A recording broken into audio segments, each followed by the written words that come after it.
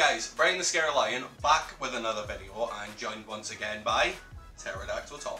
Wah, wah. And today we're going to be running through our predictions for NXT Takeover 25. Woo! We've got this week and one more week left of wrestling predictions, but I will be doing next week's predictions solo. Tell them why, Thomas.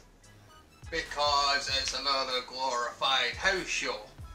And them saying it's like the equivalent to WrestleMania as well, that's just absolutely fucking shit. What the fuck is going on? Just because it's in Saudi Arabia, it does not mean that it's just like WrestleMania. Trust me, like it's one of them. I second guessed covering it as well, but I cover all the WWE's wrestling pay-per-views, so I've got to cover this. This is just stupid shit though. So it will be a solo one next week, but I do have plans for it, don't worry. But with that being said, shall we get into the pay-per-view that will not let us down? Yes. Let's get into TakeOver. So the first match that we've got is Matt Riddle versus Roderick Strong. Who have you got in this one and why? Well, I'm hoping for another incredible match. We've seen these two fight facing up on NXT, which was a really good match. Just a bit shame about the finish. But do you really ever see a bad match for Matt Riddle, really? And Roderick Strong, to be honest with you. To be fair, well, it's NXT. True, but I've got Matt Riddle. I'm hoping he's going to get a better finish than he did against them, like actually on NXT TV. Fair enough, fair enough. For me on this one, I'm going to be going with Roderick Strong. I feel like Roderick Strong... Oh wait, no, actually I'm going to go with Matt Riddle. I'll talk a little bit later as to why. So next up we're going to talk about the NXT North American Championship match, which is Velveteen Dream versus a returning Prince Pretty. Prince Pretty. So who have you got in this, Brian? Well, do you know what? I absolutely love Dream. Dream is fucking incredible. But I am so glad that Prince Pretty's moved back to NXT. I'm not going to say back down because, let's be honest, NXT is the best brand. It is. So I'm not going to say down. He's moved over to NXT. He's moved up. Pretty much he's moved up. But for me, it's got to be bad saying this. I don't want to see Dream losing the title, but on the same hand, I want to see Prince Pretty with this championship. I fucking love him.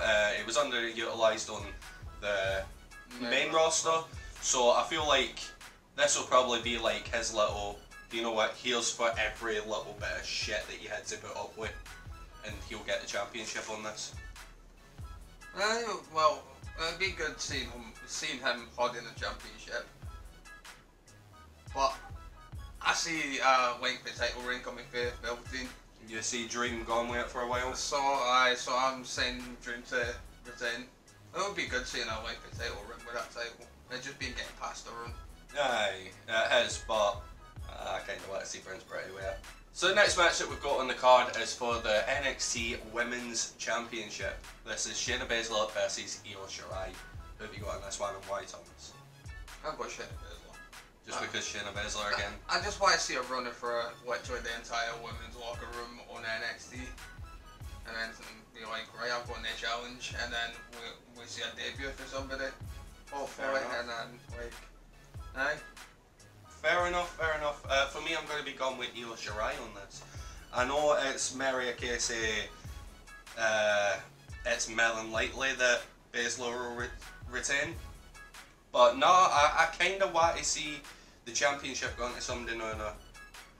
Because... you just said no. But on the one hand, fucking Baszler is fantastic. She has done great things with this championship.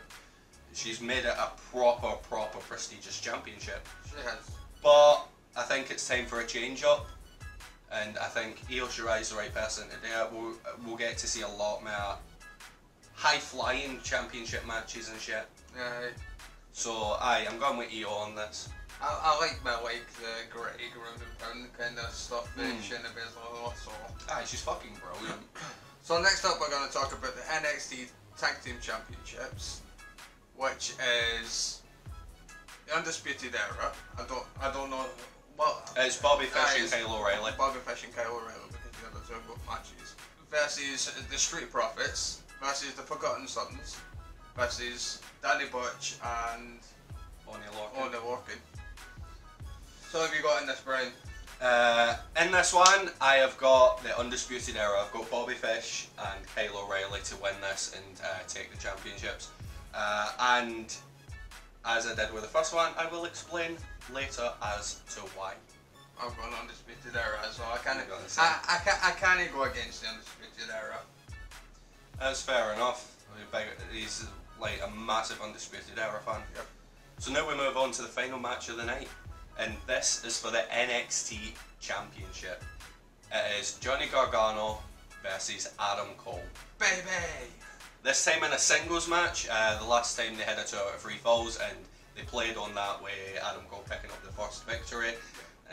He was like, you know what, I want that shot again. I could do it if it was just the one victory. So who have you got in this one and why? Adam Cole. I think it was a bit obvious that he was going to go with Adam Cole here. Adam Cole, just because it's Adam Cole. Nothing more to expand on that? He deserves the championship now. He does. Because he debuted attacking the NXT champion, and they've done nothing with that since, so... Well, for me, I am taking the same. I'm taking Adam Cole here. And here's a big reason why. Going back to the 2 points that I made earlier. It seems like we're starting to see a fracture within the Undisputed Era. I feel like we're going to see Roderick Strong lose, and he's going to be the only member of Undisputed Era to lose tonight. Well, tonight, you know. But I feel like he's going to be the only one to lose, and that's going to cause friction between him and Adam Cole. Eventually imploding, and we might even see Roderick Strong versus Adam Cole for the NXT Championship going out of this. I hope not. He doesn't want to see Undisputed Era break up, ever. He wants them to be like the New Day and just fucking ride through forever. I want them to be like 4 Horsemen. And an extra thing on top, never leave NXT. Never move up to well, I say up, I did it there. No, never move to SmackDown or Raw. Never moved in. To be fair, they're like the biggest names on fucking NXT anyway. So there's our predictions. We're looking forward to what should be a really good night of wrestling. Prediction for match of the night. Ooh, I'll say Dream against Prince Pretty. I was going to take the same anyway. Dream against Prince Pretty should be a fucking incredible match. I am so looking forward to that. You know what should also be an incredible match? The 4-way fatal tag team. For the tag team titles, I'm really looking forward to that. One thing I want to point out, everybody's been talking about WWE versus AEW and everything. To be fair, we've got a lot of rivalries going on at the minute. We've got NXT versus WWE. Like, Trips and fucking Vince are ahead. But if AEW has really got any competition, it's with NXT. It is. I think that's why Cody went after Triple H.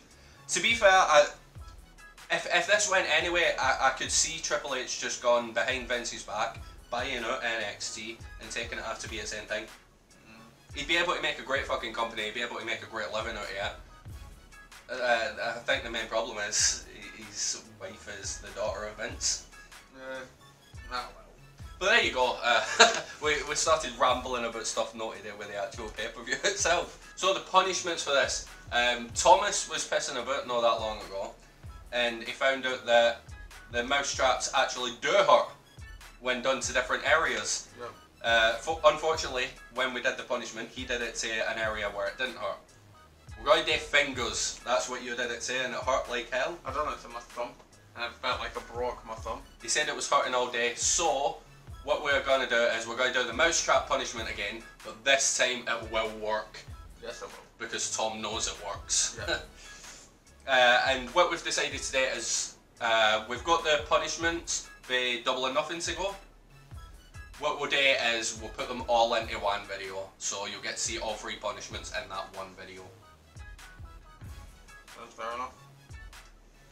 Any closing statements you want to make? Wah! Wah! We hope you enjoyed this video, and if you did, Don't forget to butt fuck that like button.